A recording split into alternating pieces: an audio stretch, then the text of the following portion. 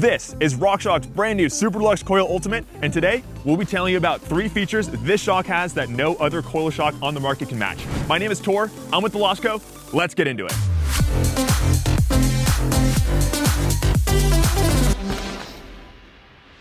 With every generation of new products, manufacturers like RockShox try to cram as much innovation as they can into their fresh product line. And the Super Deluxe Coil Ultimate is no different. RockShox has completely redesigned both the damper and the chassis, and this shock is built around their brand new RC2T damper. This damper has a rebound knob with 20 clicks, low and high speed compression knobs with 5 clicks each, a brand new hydraulic bottom out adjuster with 5 clicks, and to top it off, a lockout lever that gives a seriously rock solid climbing platform. It comes in a whole bunch of sizes that fits on pretty much any trail, enduro, or downhill bike. And you can choose between a stealth black coil or the classic RockShox red coil. I have been riding the heck out of this thing for a few months now, and I have been really impressed. Just like a bunch of other high-end coil shocks, the Super Deluxe is crazy sensitive and gives you that ground-hugging feel, but that is actually not why we're here. There are 3 specific features of this shock that really set it apart from the competition. And that first feature is the hydraulic bottom out control. Coil shocks are inherently linear, so it's going to be easier to use all of your travel when compared to an air shock. A linear leverage rate means that it takes the exact same amount of force to compress the shock the entire way through the travel. And most coil shocks have a little rubber bump stop right at the end of their stroke, and that absorbs the impact of bottoming out. The Super Deluxe Coil has that same rubber bottom out bumper, but it's also got the adjustable hydraulic bottom out, or HBO for short.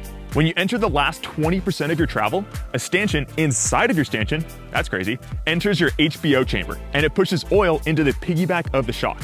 With this little purple 3mm adjuster, you're able to control how quickly the oil can rush into the piggyback and adjust your end stroke ramp up. Less oil flow means more bottom out resistance, keeping you from clanging off the bottom on those big sends. Now when you send it into the next zip code, you'll have a comfy hydraulic pillow waiting for you at the bottom of your stroke. What does this feel like on the trail? Well, anticlimactically, not that much. What? But that's actually a good thing, Nice. because every time you would feel the clang of a bottom out, you just don't. You won't feel like you're running out of travel because it happens in such a controlled manner. I have been running this shock on my Transition Spire, which has a 23% progression in its leverage curve, and we don't want to get too into the weeds about which bikes coil shocks work best on, but I usually prefer running coil shocks on bikes with about 25% or more progression. With the stock link, I ran my HBO in the +2 setting, right in the middle, giving my shock a nicely supported end stroke.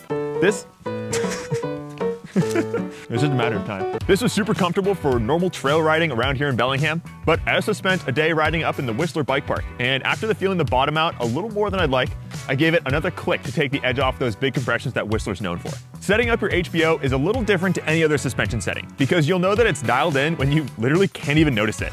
If you're running too much HBO, it'll feel like you're bottoming out before you run out of travel. And if you aren't running enough HBO, then you'll actually run out of travel and feel that bottom out. Once you find that Goldilocks setting right in the middle, you'll get that bottomless feeling of just kissing that rubber bump stop at the end of travel before rebounding back. I've also been playing around with this Cascade link, which slightly changes the rear suspension characteristics of the bike and increases the progression leverage ratio up to 28%. With the aftermarket link, I ran the HBO in the +1 setting and let the kinematics of the linkage do more of the heavy lifting when it comes to the end stroke. HBO opens up the compatibility of coil shocks to a wider range of bikes with less progression in their leverage ratios. And I would personally run this shock on any frame with at least 20% progression. Does this mean that you can't run this shock on a frame with less progression than that? Definitely not. It just comes down to personal preference, and I just prefer a little more progression in the rear end. I know plenty of people who ride coil shocks on bikes with a fairly linear leverage curve with no issue. And this shock also works on bikes with even more progression than the Spire. When the HBO is fully open, there's still a little bit of added compression that lasts 20% of the stroke, but it is really similar to another coil shock that doesn't have HBO, and is definitely more linear than any other air shock out there. When you run a coil shock on a more linear bike, you often have to increase your spring rate and run less sag than recommended to keep from bottoming out a little too often. And for those bikes, HBO is a game changer. Running too stiff of a coil defeats the purpose of a coil shock because you're losing out on that super supple initial stroke that we love coil shocks for. With HBO, you can run the right spring rate, spring rate, weight, and bike, and spring weight for your bike. Holy crap. With HBO, you can run the right spring weight for your bike and weight without having to compromise on your end stroke performance. Yeah, dude. Hey guys, I'm Mike, I'm the owner of the Deluxe Coil, and I'm just popping by to remind you that we don't just make super cool videos, we also have a full service bike shop with a super dialed online store with the parts that you need to have fun on 2 wheels.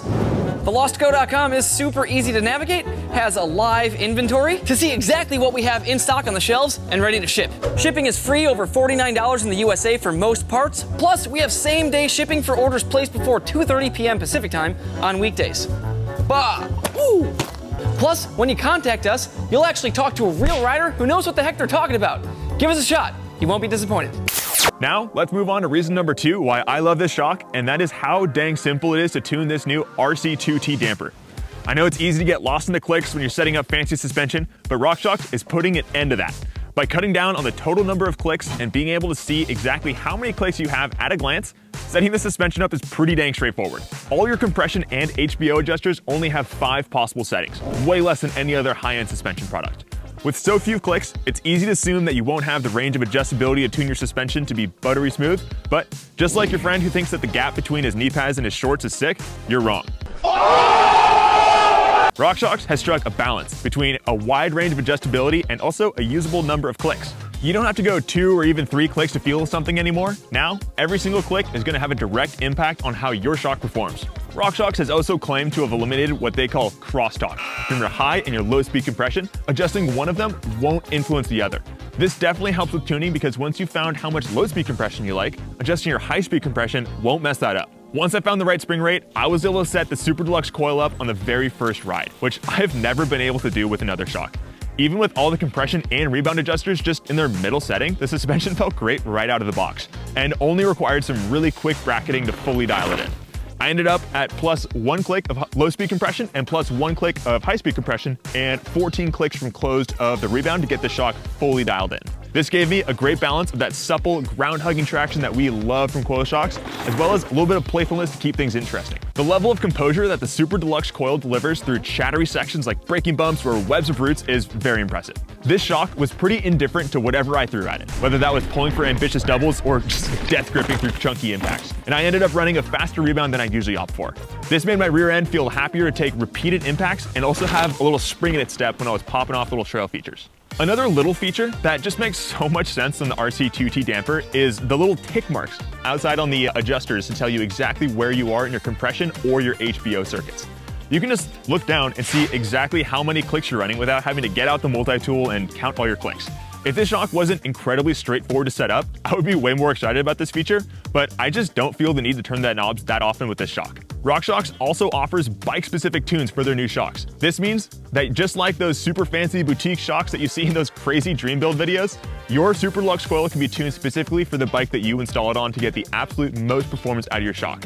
Custom tuning is going to be most important for riders whose weight is farther out on either side of the spectrum, either under 140 pounds or over about 210 pounds. Or if you're a very particular and experienced rider who can actually feel the shortcomings of their current shock tune. Unfortunately, this is not a job for most home mechanics because the shock requires a full teardown to get access to that shim stack. At the time of filming this, the custom tuning program is still in its infancy, and it's been a little tough to get our hands on the parts that we need to build those very precise shim stacks. And we're hoping that RockShox develop this program a little bit further in the future. In previous generations of their rear shocks, RockShox has sold shocks specific for bikes that already have the ideal tune for that rear suspension. So they might bring that back in the future, but it's hard to say for now. The third and final reason that we are huge fans of this shock is pretty simple, and that's the value of it. At $549 for the ultimate spec, there aren't any other shocks at this price point that offer this level of customization, performance, and reliability that you can expect from the Super Deluxe Coil.